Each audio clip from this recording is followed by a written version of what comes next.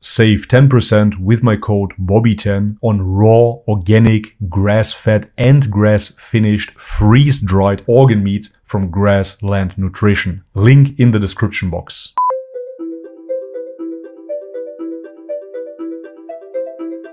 Alright guys, welcome back to the channel. If you're new, my name is Bobby. Guys, upon popular request, I'm gonna react again to Ahmed Deedat, this time with his video, Who is the Founder of Christianity? We had a bit of an unfortunate start here on the channel with Ahmed Deedat, may he rest in peace, when we reviewed his video Pornography in the Bible. However, today I've been told Ahmed Deedat will explain the difference between following Jesus or following Paul. Guys, unfortunately, it's a very old video and it has a little bit of an audio distortion. So no, it's not my mic over here. It is the original video. Please bear with me. Anyways, with no further ado, let's have a look. The Jewish belief and the Christian belief is that the life that we know, when we die, we will be resurrected, and there's what we call salvation.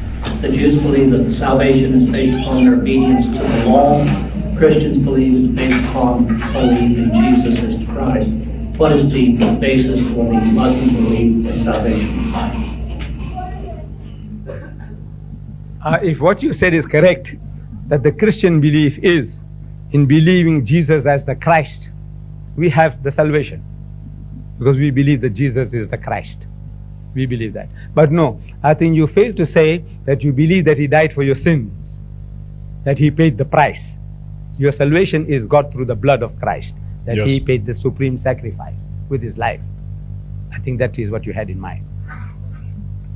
Now, that topic, the subject, while I was reading the index, if you remember, I said Jesus not crucified is another topic.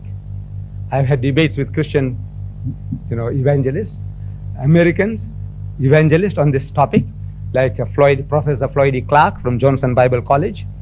I had a debate with him in the Royal Albert Hall, London, last year. I had another Professor Simpkins, also an American. He came to South Africa. We debated with him. Was Christ crucified, as well as is Jesus God? How about the crucifixion? So we say Jesus Christ was not killed, nor was he crucified. This was a subject of debate last night with Dr. Robert Douglas. That is the main theological difference between Christianity and Islam, and this is why Christians believe that Islam comes from the devil, because it denies the crucifixion. Of the Zwema Institute. He's the director of the Zwema Institute, a missionary organization in this country. I had a debate with him last night. And I think the tape as well as the videotapes are available. You can avail yourself of those. How does the Muslim get salvation? You see, to Muslim, there's only one way. And the way is for all eternity the same. There is no change. God is not the author of confusion. He wouldn't tell Moses something and he gives something contradictory to Jesus and again something to contradict him to Muhammad. If it is all coming from the same source, the message must be the same. His law is... I absolutely agree with this. I quoted it in previous videos of mine, the passage in the Quran where it states that the pattern of Allah is never changing. And this holds true for me. The truth is eternal because it comes from an eternal God who is never changing. Therefore, the truth cannot be changing. Eternal. Simple. And it is not changeable. He doesn't change his laws by the minutes. He fails one system, then he introduces another system. That is not my God. He doesn't fail with this system. Yeah, we agree. He gave to Moses and to the children of Israel a law. The law was that as you sow, so you will reap. In the book of Ezekiel, chapter 20. Especially if we're talking about changing laws, this is what you see in our democracy. Laws are changing consistently. Now you see drag queen story hour in kindergartens. They're teaching our children that there are 178 different genders. This is what happens when you consistently change man-made laws. But God's law cannot be changing. We are given that impossible. in a nutshell. By definition. Which is truly Islamic. It says, the soul that sinneth, it shall die. Yeah. And the Christian puts a full stop. All his literature, his evangelical literature, he stops there, puts a full stop where there's no full stop. He says, the soul that sinneth, it shall die. The shall son perish. shall not bear the iniquity of the father. Father Adam, he sinned. We, his children, are not responsible for what he did. The son shall not bear the iniquity of the father, neither shall the father bear the iniquity of the son. His sons today, in Los Angeles, last June, this previous June, 300,000 sodomites, whom you call gays, they gathered in San Francisco on a pilgrimage, led by 50 lesbians on motorcycles. Here in San Francisco, in your country. Yep. God Almighty will not ask Adam and say, hey, look at your children, this rubbish. What have you produced? No, God will not ask him. He is not responsible. He says, the righteousness of the righteous shall be upon him. Whatever good thing the good man does, he gets his reward. Yeah, that's exactly what I meant when I mentioned Drag Queen Story Hour. You see all kinds of degenerate movements that are not only accepted, but they become lawful in our ever-changing progressive democracy. If we don't have an eternal standard of right and wrong, anything can become permissible. And the wickedness of the wicked shall be upon him. Whatever the evil monger does, sinner does, he gets his punishment. Yeah, makes Salvation. sense. Right. How do you get salvation? It continues. Jesus said to his disciples, follow me and sin no more. This is what I got out of the Bible. I should stop sinning and not rely on Jesus' death for my sins to be taken off me. That would be very irresponsible. Continues. I believe. But if the wicked will turn, means repent, from all the sins that he has committed and do that which is lawful and right, he shall surely live. He shall not die. Yeah. Spiritually. Physically, we all die. The Yep. good and the bad. The sinner and the saint. We all die. But this die means spiritually you will not be destroyed. You will live forever. Eternal life. That is salvation. Yes. You repent of your evil, do that which is lawful and right. Whatever God told you to do, you do. Heaven is for you. Solomon the wise. Yeah, absolutely makes sense. And this is what I've been questioning within Christianity yet again. Through the crucifixions, Jesus died for our sins. But if I look around, I see a more sinful society than ever before. So what happens to those sins? Are we allowed to sin now? Again, talking about those pride parades in San Francisco or all over the world. What is happening to those people? Are they allowed now? Is it legitimate? Is it lawful for them? So then we don't have to change anymore. We can stay sinful and everything will be forgiven. He tells us in the book of Ecclesiastes. That doesn't make sense. Advising his son and through him advising us. He says, and further, by this my son be admonished. Learn a lesson from this. Of making many books, there is no end. All your excuses for not doing the job, not doing the work, not obeying God. There's no end to your excuses.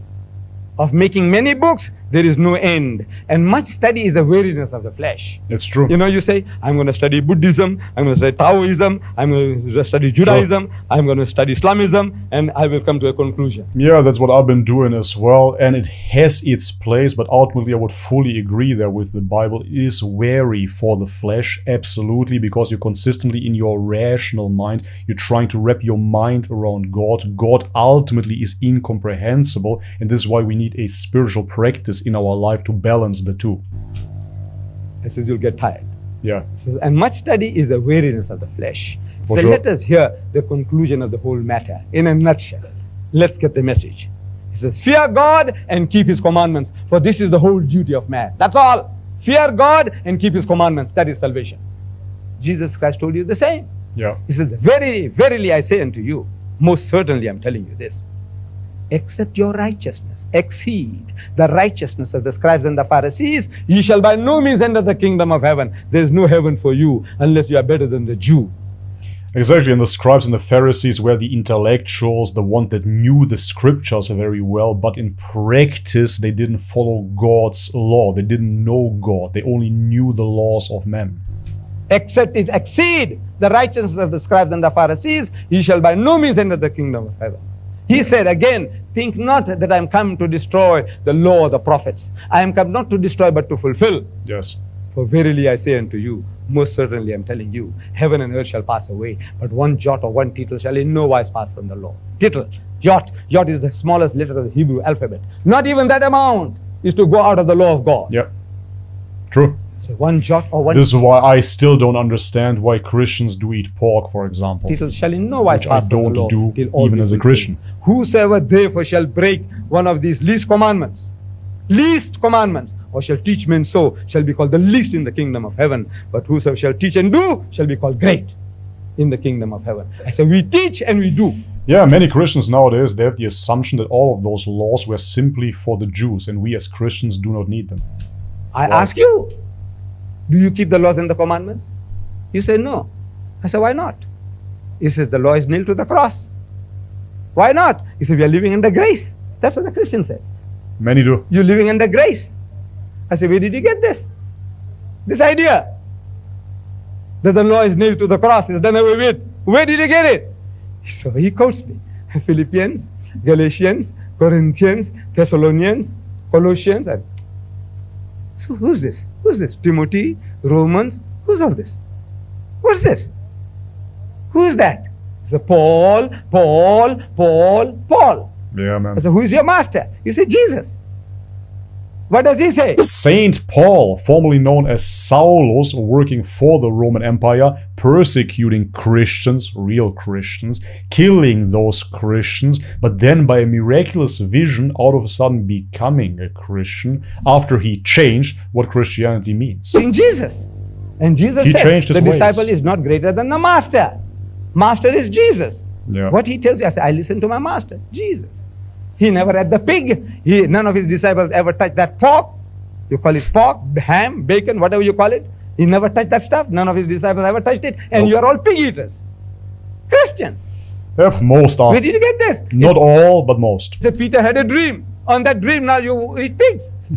When my master never ate it, he wouldn't eat it. It was abhorrent to him. He killed 2,000 pigs. One hit, he destroyed them all. Yeah. You know that? But now you don't listen to him. You are now living in the grace. I said, are you circumcised? He says, no. I said, why aren't you? It's a major commandment God gave. Your Lord was Christ, Jesus Christ was circumcised. I said, what is good for your God should be good for you. No, you won't circumcise. Why won't you? This is the law of God. He entered into between Abraham and his descendants forever. And you claim to be spiritual descendants. How does that absolve you? I have to say that circumcision is still a huge issue for me. Please let me know in the comment section what you think about this subject. For me personally, even reading the Quran, Allah creates perfectly. So if God creates perfectly, why would we need to modify our bodies? This is something I cannot comprehend. Jesus was circumcised and you are not? He said, no. He says, Paul said circumcision is nothing and non-circumcision is nothing. I said, Jesus says not even one jot or one tittle is to pass from the law. Can't you see? You are not following Jesus. You're following Paul.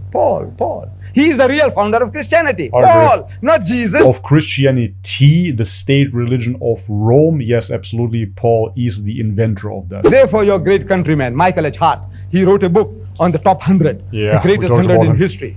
The most influential 100 people from Adam to current time. And he gives us a list.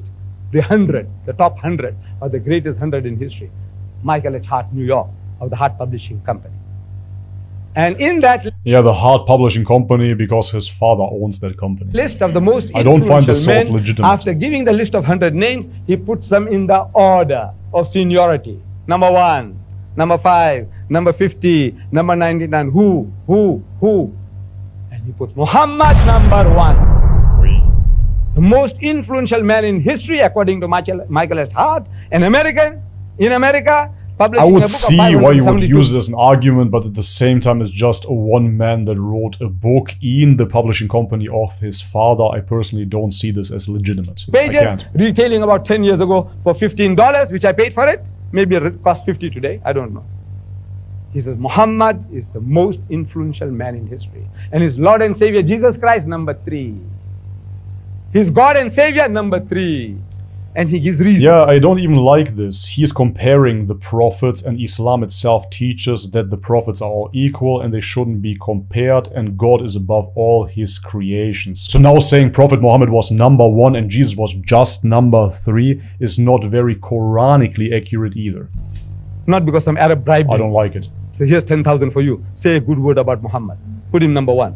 We give you 100,000. Put him number 1 in your book. No. No Arabs could ever think of that.